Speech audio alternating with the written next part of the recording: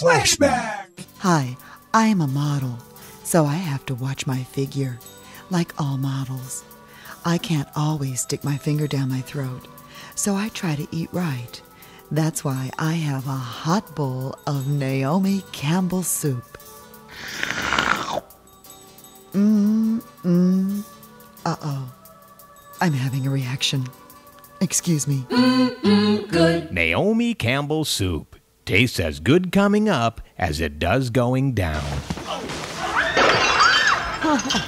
My kids play hard, so I make sure they get the boost they need to keep them going all day long with new Sugar Sugar. Sugar Sugar is pure natural sugar. No additives or preservatives they don't need. Just 100% energy. And as a mother, I like that. Hey, I love new Sugar Sugar. And Mom says we can have it any time. So what do you want to do, Billy? You want to play some baseball, climb a tree, swim a couple of miles, maybe have some basketball or racquetball and play some wrestling? Yeah, let's go. Okay, let's go now.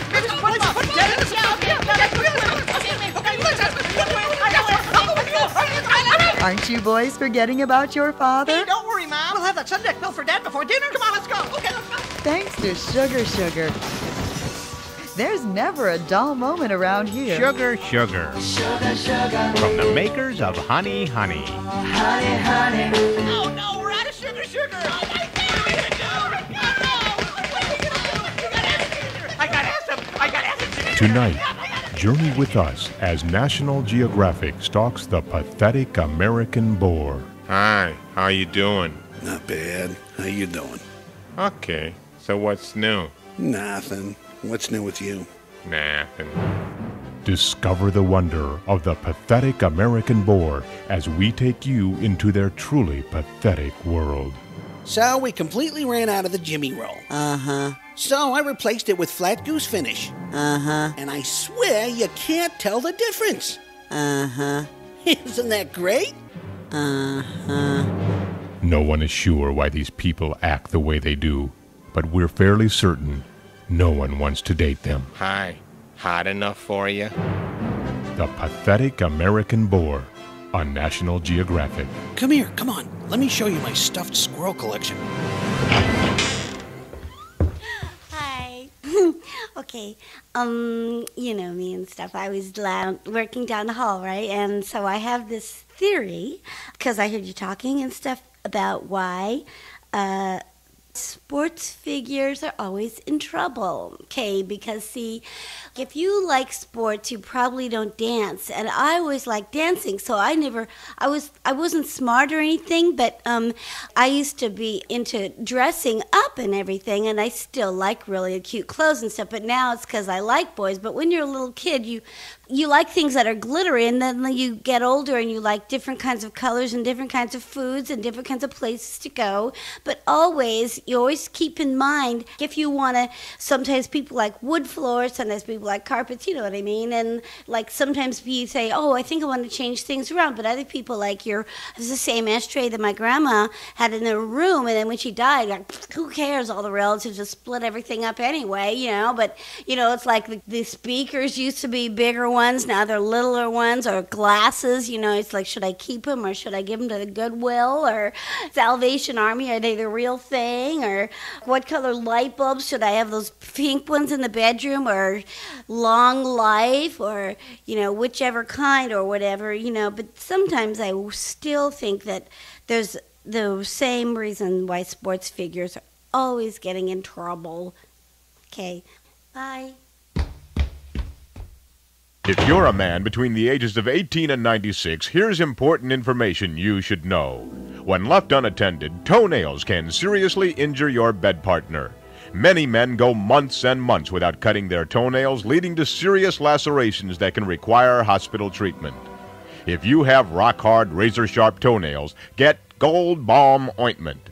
It softens toenails so they bend instead of puncture. Gold Balm Ointment saves wear and tear on socks, shoes, and sheets, too. Try our simple test. If you can open our canister of Gold Balm Ointment with your toenails, then you need it. Gold Balm Ointment. It saves lives. Jam, this traffic jam. how I hate to be late. It hurts my motor to go so slow. When you're in the fast lane and people whip in front of you like they're in a big hurry and then they just go real slow. I hate that. It drives me crazy. Changing lanes without signal. People who always turn their signal on always forget to turn it off. When women are putting on makeup in the car and trying to drive. Now I almost had a heart attack looking in my rearview mirror.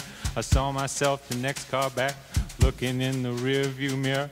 About to have a heart attack. They don't know how to switch lanes, they don't signal, they pull in front of you or they drive too slow. People who cut you off and are not courteous enough to let you in. Traffic in general start to get over and then the other guy speeds up. When they get to the light, it changes and they don't move. I want to run right into them. Now when I die, I don't want no coffin. I thought about it all too often. Just strap me in behind the wheel and bury me with my automobile. People honking their horns when the light turns green. People on a car phone. Having to wait. When they brake for no reason at all. People cut you off. Incompetent drivers. Damn this traffic jam. How I hate to be late. It hurts my motor to go so slow. Damn this traffic jam. Time I get home, my supper'll be cold. Damn this traffic jam. People coming up really fast behind you and then tailgating you. People that drive slow. Being rear-ended by the person behind me who didn't see me slow down. I've been hit like 5 times in the last month. My mom hit my car too. I don't live here. I'm just visiting. Now, I used to think that I was cool running around on fossil fuel until I saw what I was doing was driving down the road to ruin. Oh, I think they just need to learn some common manners. Hello, it's me, Trixie.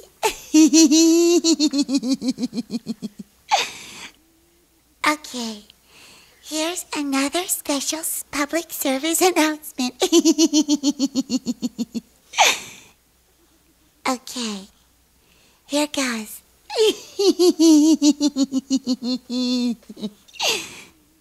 Okay.